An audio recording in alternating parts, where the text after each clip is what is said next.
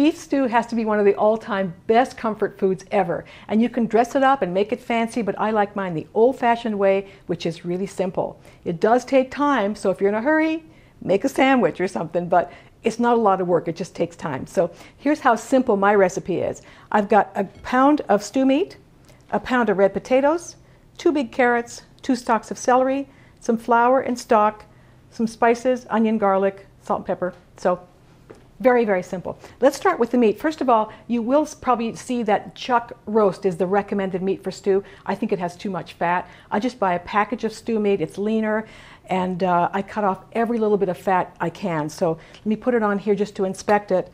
And I need some, I usually use gloves when I work with meat. Can I wear my gloves? Yeah, okay, look, see, like right here, I even take that off. Anytime you can avoid saturated fat, it's good. So I just cut that off with a sharp knife, and then we're going to brown the meat. Now, let's talk about browning the meat.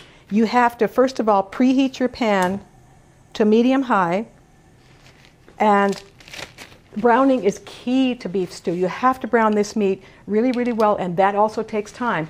5 minutes just for the one side, and then you're going to turn it over. So you have the pan at medium-high. We're going to put in about 2 teaspoons of olive oil. There's the hot pan. And that's what you want to hear. I'm using a non-stick, and so the oil kind of clumps a little bit, so I just kind of move it around.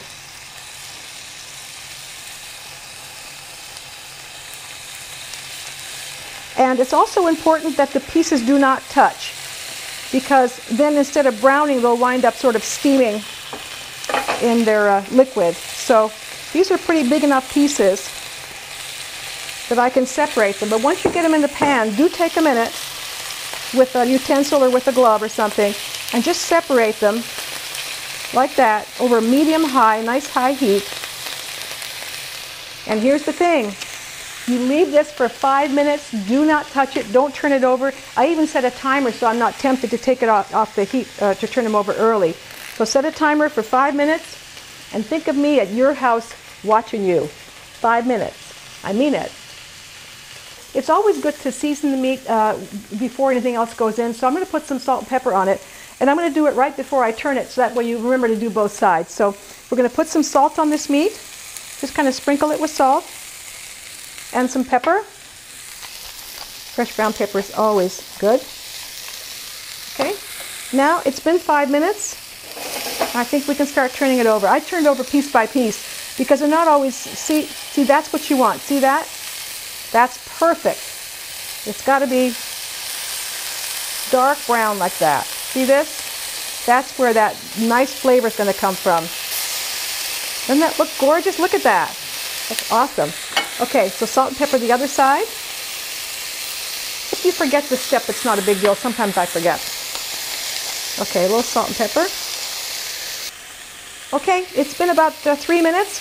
It's always good to look, but see, nice and brown, that's what you want. Okay, now we're going to add the onion and garlic. You just put it in right on top, like that. And I lower the temperature at this point to about medium. And add a little bit more oil so that the meat and the onions can brown a bit. Just another teaspoon of oil, not much. That's olive oil. I tilt the pan to move the oil around. Okay, now we just start stirring. Stir up anything that's stuck to the bottom. Stir it all into the onions. And you see how quickly the onions start to brown. It's been about 3 minutes. Can you even imagine? Look at this. That is exactly what it should look like. Brown, meat's brown, the onions and garlic are brown. Now we're going to add 2½ cups of stock. Now let me talk about the stock for a second. I use homemade beef stock, which is amazing for beef stew. If you don't have homemade, don't want to make it, I do not recommend store-bought beef stock. It's way, way too pungent. I use unsalted chicken stock, which is perfect for beef stew. Otherwise, the other one is way, way too strong, the beef. So unsalted chicken stock, vegetable stock if you want. But I used my homemade beef stock. It's awesome. So 2.5 cups of homemade beef stock or store-bought unsalted chicken stock. We're going to add the few spices. It's a 1/2 teaspoon of salt, a bay leaf, and a 1/2 teaspoon of thyme. Thyme leaves, right? Dried thyme leaves. That's it. We're going to bring up the temperature to bring it back to a boil. And once it comes to a boil, we're going to put the lid on it. Yeah, put a lid on it. And simmer it for 2 hours. Not 1 hour and 45 minutes, not 1 hour and 57 minutes, 2 hours. Then I'll show you what to do next. All right, so when you get close to the 2 hours for the stew, you can start to chop up your vegetables. You can see that I'm finishing up the potato. They're at about, I would say, what, 1 inch? About 1 inch chunks like this, right?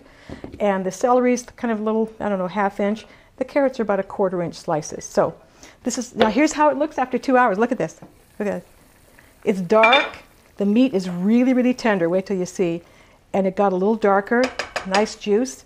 Now we're going to add the vegetables. Carrots, celery, and potatoes. Just dump it in. Potatoes. Dump them in. You stir them into the juice as much as you can without breaking the meat. It's so tender, it breaks easily. So try to gently stir it in. Get the vegetables underwater as much as possible. All right. So now you stir these in really well. Comes back to a boil, which it just did. Doesn't take very long, just a couple minutes.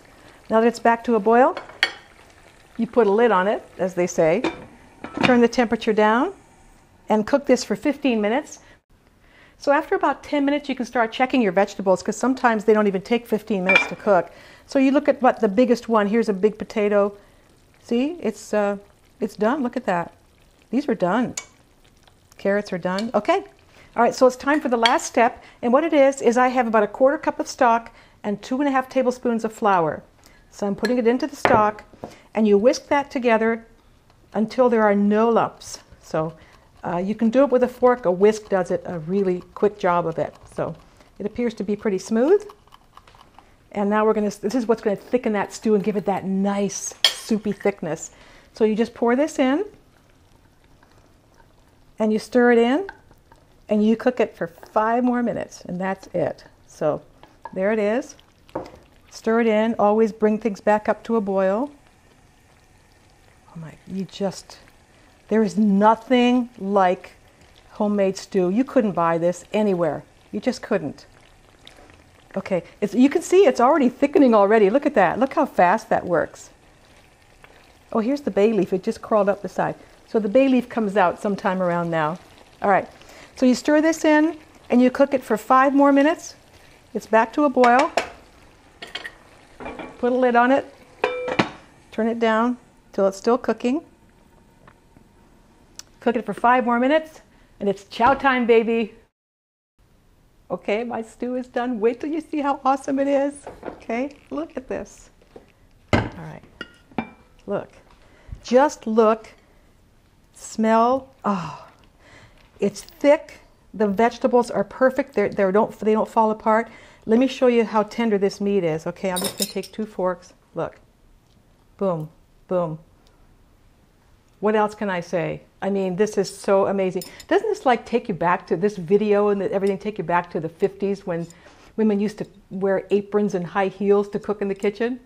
Nowadays, if they're wearing an apron and high heels, they're making a whole other kind of video.